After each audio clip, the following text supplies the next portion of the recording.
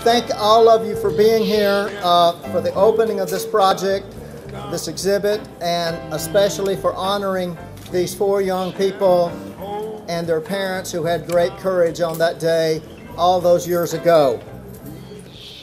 I want to start off with some poetry by one of our students at Calhoun Community College, Miss Kyle Walton. Courage by Richard Baird. What does courage mean to me? What does it mean to you? To some, a single attribute. To others, quite a few. For courage is a lack of fear, inspired by faith and love. Love of a person, place, or thing. Faith in our Lord above. In time of stress, the Lord provides the strength to overcome. It's courage giving special drive until the goal is won. When danger threatens life or limb, it's courage to the fore. A courage known by many names as daring, guts, and more. Whatever name we give this trait, it's valiant, stout, and bold. In action, it is fortitude, a wonder to behold. Wonderful. Thank you. Thank you, Kaya. Laura?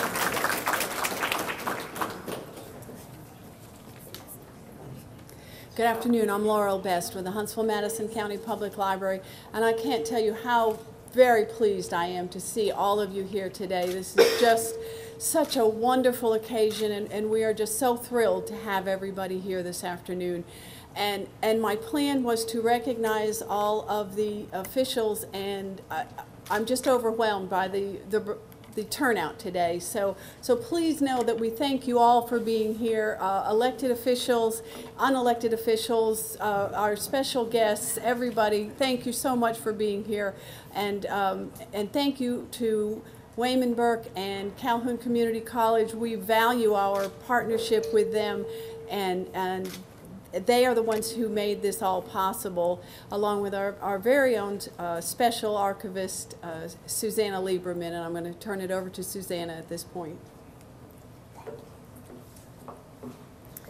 My name is Susanna Lieberman, and I'm the archivist here, and I just also want to take the opportunity to thank Dr. Marilyn Beck for being here. She's the president of Calhoun, and they have just been so wonderful to help us do this. And thank you for coming today, and I'm going to turn it over to Dr. Wayman Burke.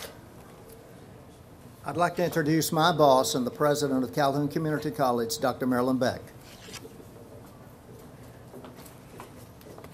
Thank you very much, Wayman, and a very special welcome to the opening of the On the Front Lines of History exhibit, which you've probably already reviewed, commemorating the 50th anniversary of public school integration in the state of Alabama.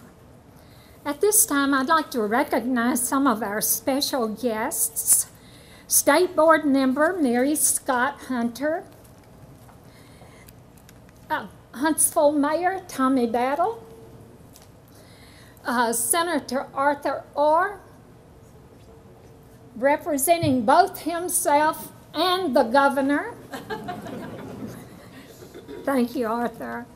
And Dr. Casey Wardinsky, Superintendent of Schools. I know he's, okay, over to our left.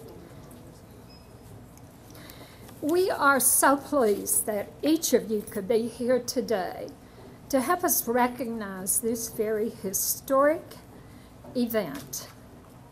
Please join me in welcoming some of our honored guests. Many thanks to Dr. Parker Griffith, Mrs. Dorothy Davidson, the Alabama Education Association represented by Beverly Sims, and the North Alabama Educators Credit Union for your generous sponsorship of the event today. We would also like to recognize and thank Calhoun History and Political Science professor, Dr. Wayman Burke. I think everyone in the Huntsville area knows Dr. Burke. If he's not in the classroom, he's on television or radio. So thank you, Wayman, for all the great work that you do. I also want to thank Dr. Glenda Mitchell, Ty Neveth, and Leo Vallely for their part in helping to organize this ceremony today and also the exhibit. Wayman, we also thank you so much for not only what you do for the Calhoun community, Calhoun College, but what you do for our community and our region. Working very hard for lots of months to plan and to host an event such as this. I also need to thank Laurel Best and Susanna Lieberman from the library, because you also have played a really important role in the success of this event. And it is a success. Just look at the number of people who've turned out for the opening of this exhibit. Some of you here today will recall the historic event of September the 9th, 1963, when 4 Huntsville African Americans changed the course of Alabama's history by being admitted to and attending classes for the first time in Huntsville's public school system. Soon afterward, the Birmingham, Montgomery, and other Alabama schools followed Huntsville's leadership. We're here today to honor those courageous students. Sonny Herford IV. Sonny, are you here? I saw him on TV this morning. So come up front. Ms. Pearson, Mr. Bruton, and Mr. Osmond. David is here. Oh, David? Right over. Thank you so much for paving the way for all of us. Again, thank you all for being here. I hope you enjoyed the program. Please return to see the exhibit whenever you would like to be inspired. I would now like to turn the program back to Dr. Burke.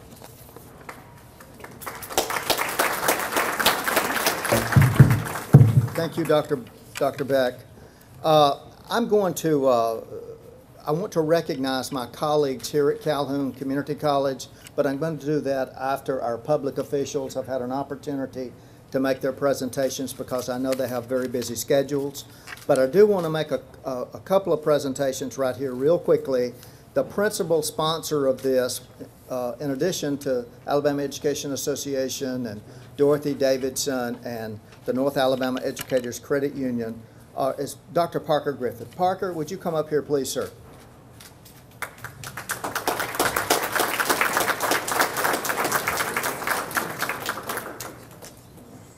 I'll get that to you later. You told me you weren't going to do it, but you did it. Congressman?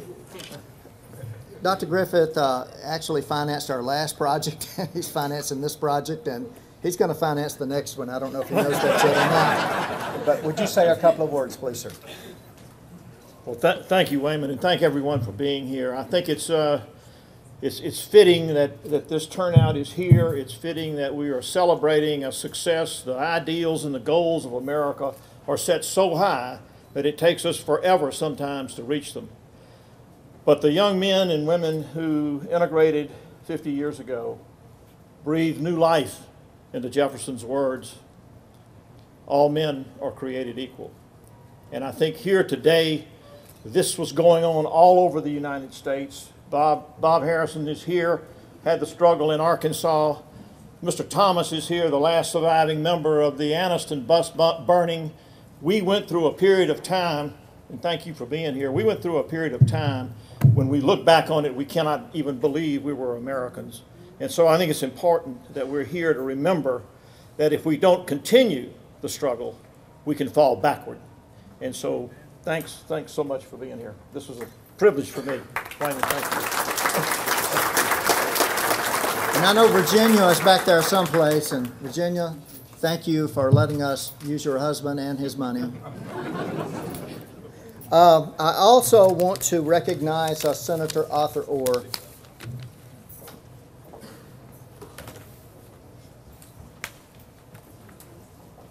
Senator Orr took what is perhaps the last important legal step in correcting a great wrong done decades ago called the Scottsboro case. It was Senator Orr who sponsored the legislation not to pardon but to exonerate the Scottsboro Nine. And for that, I think our whole state owes you a great debt, and to Governor Bentley for signing that into legislation. Thank you so much. We'll hear from him again in a minute. And also Miss Laura McCauley. I know she was involved in that and an advocate, and we'll hear from Laura again as well. Laurie? Laura is also president of the Huntsville City Board of Education. And Laurie, we want to give you this, and she's going to be speaking a little later as well. I told them what I do is behind the scenes. Thank you, Laura. Okay, I'm going to thank my colleagues at the end, and because the real reason we're here, of course, are to honor these 4 young people and their families. And we have 2 of the students here today, and we're going to give them speaking time along with any members of their family who wants to speak as well.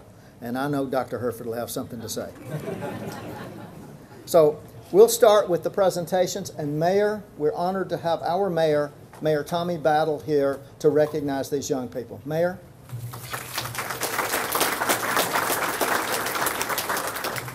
Thank you. This is a day that really hits to your heart. These young people who I still call young because they're my age. They're my contemporaries who went to school on a day when they took a step forward, and that step forward was a step for equality. That was a very special day. 50 years ago, that step was made. I was 7 years old at the time, living in Birmingham, and if anybody has never been through the Civil Rights Institute in Birmingham, you need to go. It teaches you some lessons of the past and lessons that we need to all remember. Those lessons are that we all need to be equal, we all need to have equality, and the most important thing that we can remember today is when Sonny and David, when y'all started your steps 50 years ago, you started steps towards equality, and those were steps towards an equal Huntsville. Thank you for the efforts that you've done. I have some commendations here. They have a lot of whereases, and I'm not going to tell everybody all the whereases. I'm going to save you. But the commendations say thank you for the efforts that you made in making Huntsville an equal place. Thank you.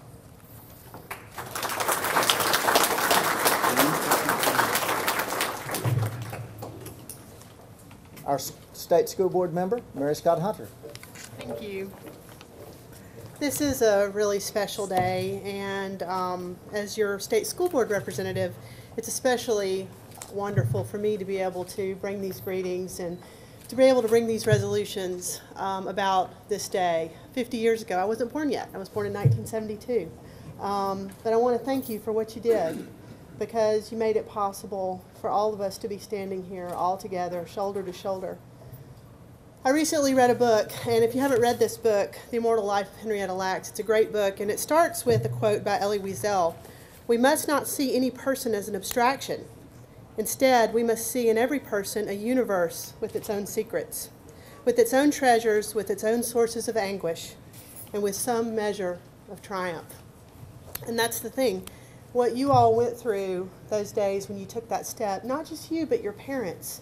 Your parents, my children are 9, 7, and 5, and I can only imagine what was going through the minds of your parents too as they took your hand and took you on that sidewalk and walked you into that school. Your stories, indeed all of our stories, are not abstractions. They're real stories with not just a measure of triumphs, but with packed down, running over triumph. And I want to thank you for all that you've done and what your parents did for us all to be triumphant here today. I have a couple of resolutions, and I'm going to read one of them. And it was important to me that we include somebody very special. Somebody's very special in these resolutions. Not only do they mention you, but they mention your school, and they mention your parents. The first one is for Mr. Hereford and Mr. Osmond, why don't y'all come on and come up? Stand beside me. So, hey, Mary Scott Hunter, thank you. Thank you. Okay, so, and Sonny. Okay. All right, so the first one is for Sonny.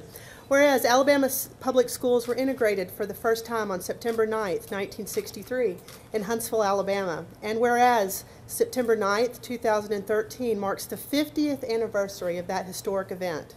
And whereas Sonny Wellington Hereford IV became the first of 4 African-American students to desegregate Alabama public schools on that day. And Sonny Wellington Hereford IV entered the 1st grade at 5th Avenue Elementary School in Huntsville. And Sonny Wellington Hereford IV was an exemplary student. Is that true? At 5th Avenue Elementary School. And Dr. Sonny Hereford III and Mrs. Martha Hereford showed great courage in their decision to enroll their son in school that historic day in pursuit of equal education and human rights. And whereas Birmingham, Montgomery, Mobile, and other public school systems began the process of public school integration, the process of public school integration in the days that followed.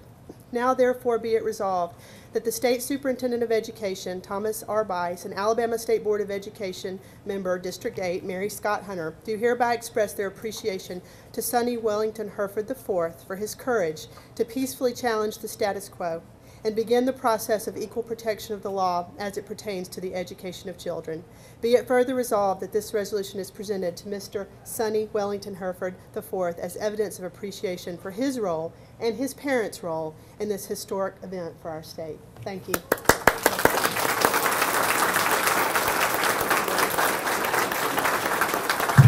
Thank you. And this one reads the same, but I'm going to say that whereas David Piggy Osmond was an exemplary student at Terry Heights Elementary School. Exemplary?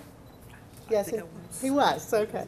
At Terry Heights Elementary School, whereas the late Reverend Cleveland Piggy and Mrs. Willie Mae Piggy showed great courage in their decision to enroll their son in school that historic day in pursuit of equal protection and human rights. Thank you so very much.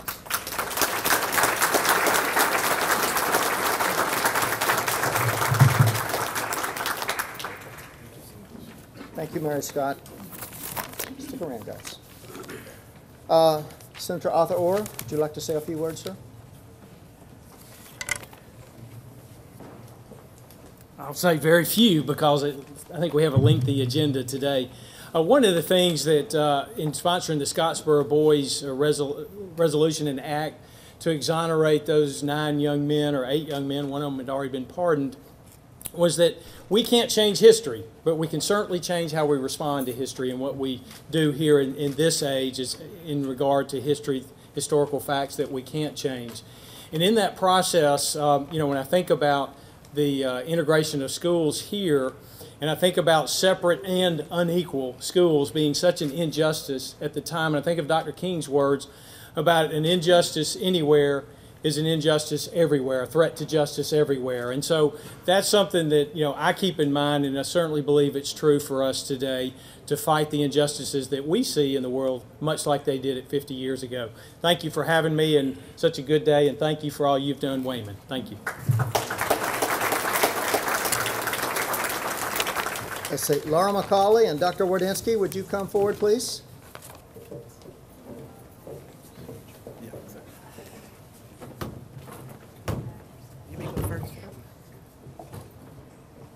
Good afternoon. I was joking with Dr. Hereford, and I told him he was the first man who made me cry, because he delivered me in 1961.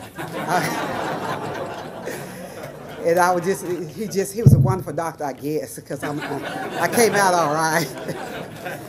But Dr. Martin Luther King said in 1963, the measure of a man is not where he stands in times of comfort and convenience, but where he stands in times of challenge and controversy.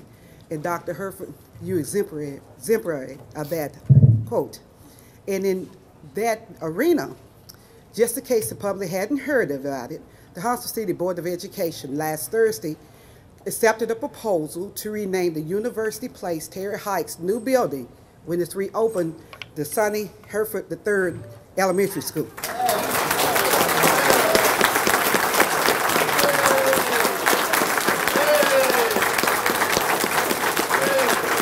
Now, there has to be public input, so the PTA meetings will be hosting meetings, but on November the 7th, we'll bring it forth in a formal proposal, and I hope the public supports this nomination for Sonny Hereford to have a school named after him. We know no better person right now. Thank you. Well, good afternoon, everybody. It's a pleasure to be here among friends and members of the Huntsville community for what is a celebration and a recommitment, I believe, to the values that are deeply American, and that's the values that are embodied in the 14th Amendment to our Constitution, the Equal Protection Clause. It says, before the eyes of God and before the eyes of our government, we are all created equal. And that's an important moment to take note of. This moment began with a young man trying to enter Huntsville City Schools. Today, our board president and our superintendent are committed to the actions taken on that day, which are to ensure every student gets an excellent education, that they do it together as a community, just as we live as a community, and that we're going to have to continue to work, because our work is not done, to ensure every child gets a great education. And so it was my pleasure to work with Ms. McCauley to bring a new school to the Terry Heights community, and it'll be my pleasure when we put a plaque on it with Dr. Hereford's name on it. With that in mind, I'd just like to take note for the children in the audience, since I am a school superintendent. You all have absolutions if you're supposed to be in school and you're not there.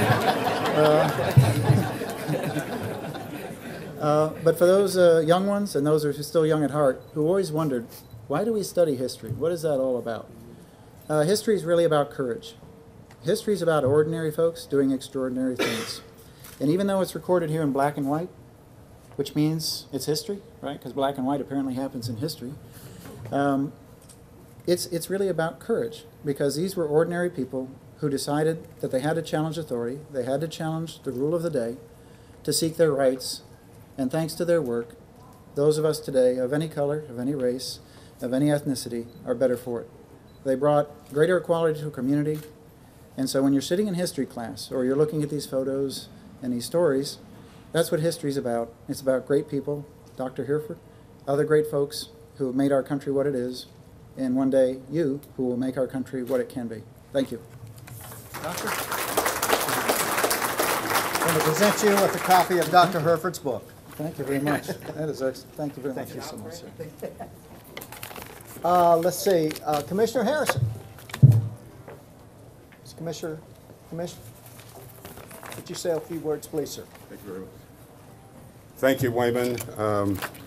I've known Wayman for the last 50 years, I guess, but he's always doing great things for this community, so I commend him and the staff of Calhoun Community College for their participation, Dr. Beck.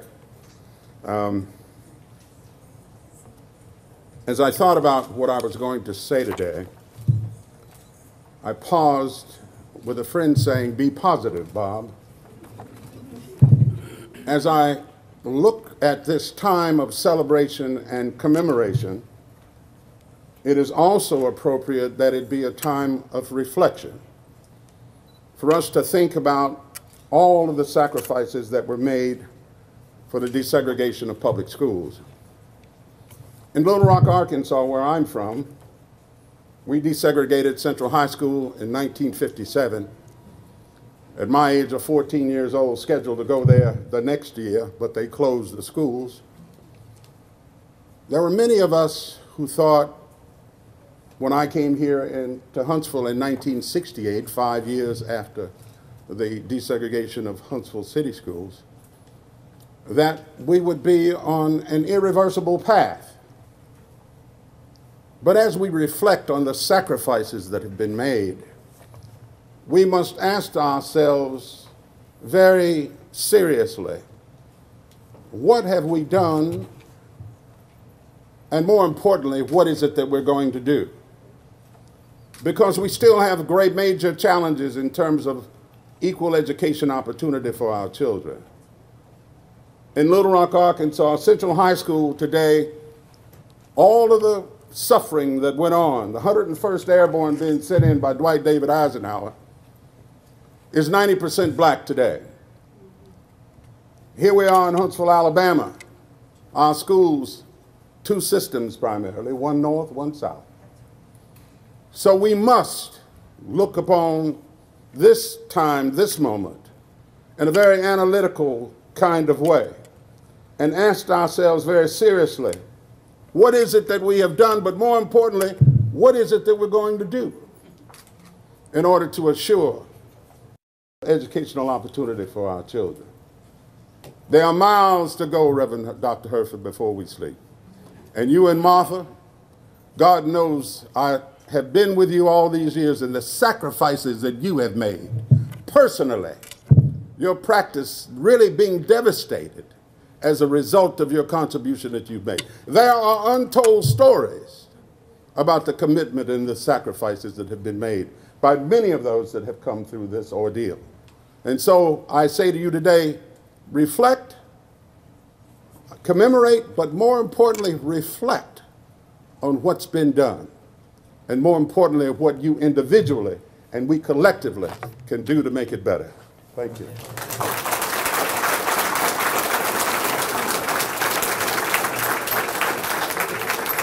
Very inspiring words, Commissioner, very inspiring words. At this time, I want to recognize my Calhoun family for their contributions to this, and I would like to ask Leah and Glenda and Ty and Gerald and Dr. Beck, would you come up here, and Alicia, and I think Donna is here, our new dean, and I've got Wes over here. Who have I left out? Janet. Janet, come up here, Janet. Isaac, come back here, Isaac. Ty, Thea. We are Calhoun Community College, and we serve the community. Thank you.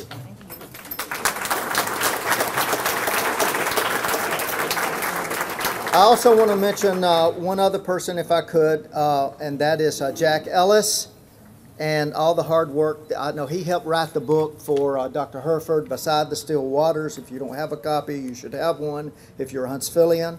I also want to recognize some folks who aren't here: Beth Butler, Lana Powers, Turi Griffin, who runs DreamWorks. I don't know if Turi made it here or not. Russ Russell, he took care of so much stuff for me this morning. And Sergio Alex Maciel, one of our graduates, I want to note, and I'm not sure if Sergio is here or not, but thank you, Sergio, for all the hard work that you've done as well. And now for the reason that we're here, and that is these four young people, and we have two of them here. And so I would like to invite David and Sonny to come up and give us some words of wisdom. And then we're going to ask family members to come up and say anything they would like to say. Guys, come on up here.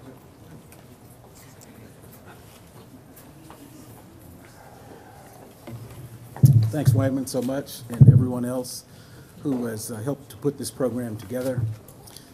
Wonderful to see so many friends and family members and supporters here today. I can't thank you enough. I really appreciate it. This shows the power of Facebook, I think, among other things, but I do sincerely appreciate the turn. Little louder. Oh, okay. I really appreciate the turnout that we have. I'll be very brief. The main thing that I want to say is I appreciate that this is to honor us. I had just turned 6 at the time I integrated the schools. I didn't know the significance. I didn't appreciate the significance at that time the way that I do now.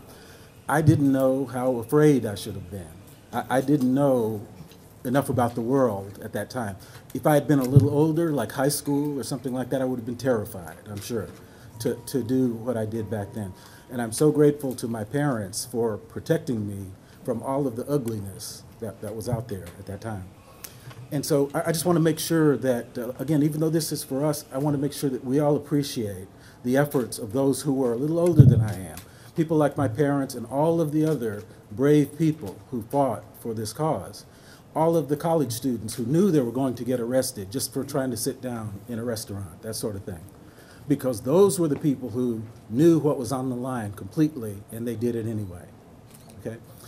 And then the last thing I want to say is that I do think it's important to remember, because as I heard a little while ago, there are some out there who would take us back. There are some out there who would take us in the backward direction. And they don't all wear white robes. Some of them wear black robes. And thank you very much. The governor, the senator, the mayor, the school board, Calhoun with my alum. I just want to say that it's really a pleasure to be here. I'm really excited because I remember the first time when we did the marker presentation, Wayman, is that at the time that we actually talked about doing that marker presentation, I was wondering what the look of the crowd was going to be. And I will tell you, the look of the crowd today is exactly what I would like the crowd to look like after all of the challenges that I think everyone has so eloquently expressed that have happened over the many, many years. So I'm very excited to be here. And I think Wayman gave me a short leash in terms of time, so I'm not going to eat up a lot of time here. But I think that, Wayman, between you and I having a conversation back there, you must be a brother from another mother, I'm sure. I'm sure there's some relationship. We have a lot of similarities in reference to how we were brought up. We talk about how they challenged me as a child. I think Sonny said it so well. We didn't know. I expressed in an interview this morning that I walked across the threshold with my father at that young age, and I had these individuals that I guess at that time was law enforcement running the side of the walk that I was walking through. I thought it was a parade. Yeah, I thought it was a parade. I understand there was a parade for one time, because every time I showed up the next time, that parade wasn't there. But it was a great experience that I did have as a child. And I think as we look at 100 miles to the south of us, that experience was a lot different. And we're in a different place. And I shared this morning through the interview to let them know that, it was a different time. People had a different mindset. Where today we have a new mindset. We're evolving. Some of us are still evolving. Some of us haven't evolved yet. But I think, as we said, the commissioner said much earlier, reflect. We must reflect and continue to move forward as we continue to reach back and help those that are younger than us, those who are there with us, those who don't know, who haven't had the journey. So we have a great opportunity. We also have a great responsibility. Because one thing I found out when this happened, and I didn't know all this going through high school and didn't figure this all out until after high school, I said, wow, I really got something on my shoulders now. It's not all gravy and everything else. I mean, it's a lot of work to do. And to keep up the good work, to make sure you keep your character in check. There's a lot that Sonny and I and others who are before us have when we talk about trying to continue this work and making sure that we set the right example. One thing I will say before leaving is that there was an experience I had in the elementary school days. I took up for a young boy. Did not know who that young boy was at the time. He was not African American, he was not black, but I took up for him. That's because of what I was taught as a kid, that hurting others or bullying others was the wrong thing to do. And you have to be very careful with what you do, ladies and gentlemen. We have to be very careful with what we say. And that starts at home. What do you say to your spouse? What do you say to your kids? What do you say at the home base? Because what do you say reflects and impacts those things around you. So just remember, just be kind to one another as we move forward. I can give you that much to say in terms of our humanness. Just be kind to one another. And I think that kindness will spread. It'll be just as infectious as all the work that we've done over the years. So thank you very much.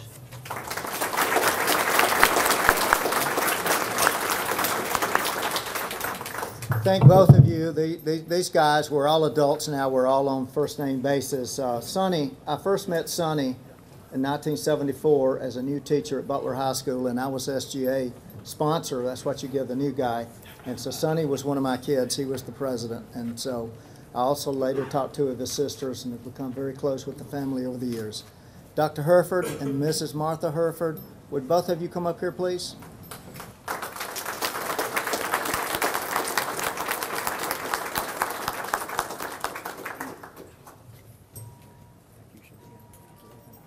I want to give thanks to the people who got this together. I told Dr. Burke last week, even before I knew about the school naming, that a lot of things have happened to me in the last 20 years, and he's been in the midst of all good things. And so I told Russ Russell 2 days ago, and I want to tell Parker Griffith, Dr. Parker Griffith, and all of these people who put this together, you look at me as a man not a black man. And so I really do appreciate that. Now, they say a picture is worth 1,000 words. Somebody asked me, why did you file that suit? Can you see this? Can you see this? If you can see a little red dot, that's Council High School. If you can see the shaded part, that's the city dump. That's the city dump. My school was in the midst of a city dump. It surrounded it on 3 sides like a horseshoe. I call it the horseshoe phenomenon. I wanted to be a physician. No library, no playground, no restaurant, cafeteria. We did not have any chemistry lab, no biology lab, and no physics lab. That's the reason why I filed that suit. And so we were able to get to the place where we have schools with those things now. And so I say on my movie, I was optimistic about Huntsville in the beginning, and I'm still optimistic about Huntsville. Thank you. I'd like you to say a few words.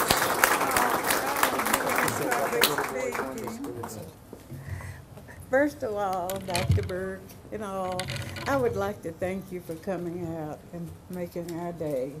And Dr. Burke wants me to tell a story about when my son went to school. And we had prayed and we felt like God would take care of us. And he surely did that. And so we wanted things to be right for us, just like it was. If it was okay for this person, we felt it should be okay for us. And so it turned out that we're well on our way, but we still have a ways to go. I thank you.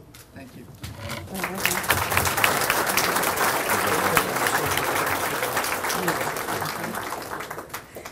Ms. Earlene Dockery. Good afternoon.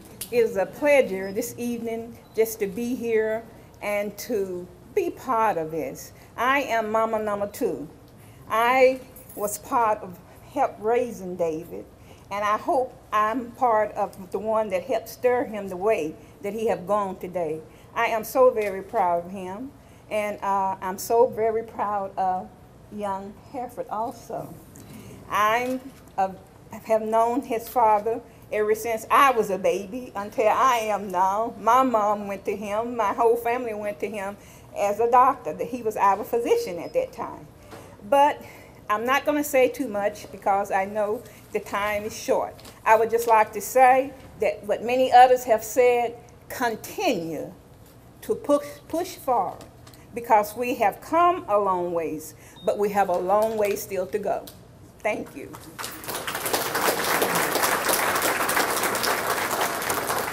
Are there any other family members who would like to say anything? I thank all of you for your words and your courage at the time. I'm not sure I could have walked a small child to school that day, I will tell you. That was very, very tough. You know, Arthur was talking about history and why we teach history and so forth, and I always say it's a cultural experience.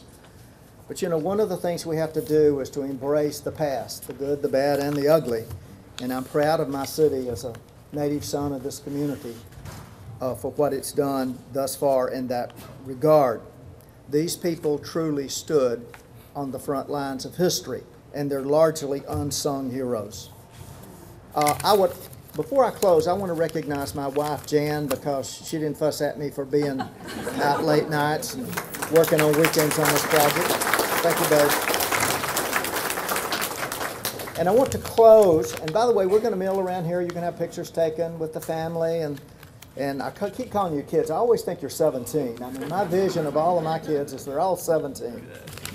I would like to ask Ms. Alice Sams, who is the president of the Huntsville-Madison County NAACP, to make some closing remarks. Alice? Thank you so much. Thank you. Good afternoon. It is an honor to be here. You know, last month was the 100th anniversary of the Martin Luther King March on Washington, when he made his famous "I Have a Dream" speech. And there were so many things said in that speech that have not come to fruition today. Because right now in Huntsville, we are still under that desegregation suit that Dr. Hereford initiated. That is too long. We need to all work together. We need to have the courage that these 4 young people and their families had in 1963. We need to work together in love and peace and in understanding that all children can learn. Everybody needs to have the same opportunity. It should not be a Northwest Huntsville and a Southeast Huntsville in the school system. We got to work together. The superintendent is trying very hard to gain unitary status here in the Huntsville City School System. We deserve it. Huntsville has been known for #1 in a lot of things. We need to be #1 in education too. It's no reason. So they need our help. The kids need our help. I went to all segregated school. In 1963, I was a sophomore at Alabama A&M University. I hadn't even seen too many white people because I grew up out in the county. We didn't come to town much. But I got a good education. And I think everybody here deserves the same thing. Not for yourselves. Most of you have already articulated to some higher form of education. But we have our kids and our grandkids and our community children. We should embrace each other. Have that courage that the 4 young people and their family had on September 9th, 1963. Can we do it together? Yes. Let's do it. Thank you. Thank you for those inspiring words, Alice. We have, I believe this gentleman was mentioned earlier, Mr. Hank Thomas, who was on the bus that was firebombed in 1961. And Mr. Thomas, let us know who you are, because we'd like to come around, and many of us would like to chat with you, I'm sure, and learn from your experiences, sir. Would you raise your hand, sir? This is the gentleman, the tall guy back there. Very good. Would you like to say a couple of words? Okay.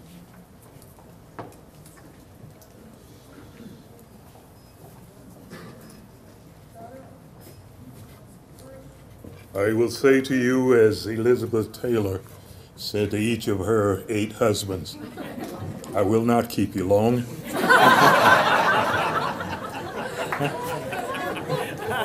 A few weeks ago, I received a phone call, and as I'm relating my story of why I was here in Huntsville, and I see a few people that I helped get in trouble by getting them arrested, so I was the one who got them started on a career path of criminality when we had the sit-ins here.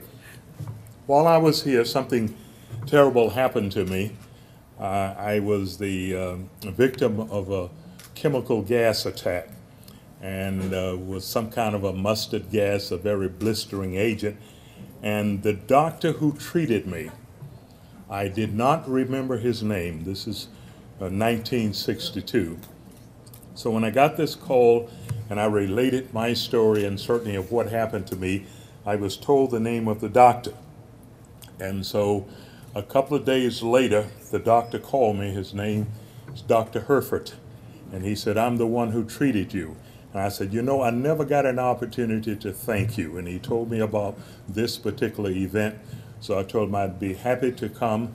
And so just earlier this morning, I got a chance to thank the doctor for his treatment of me, and he did a pretty good job of it, too.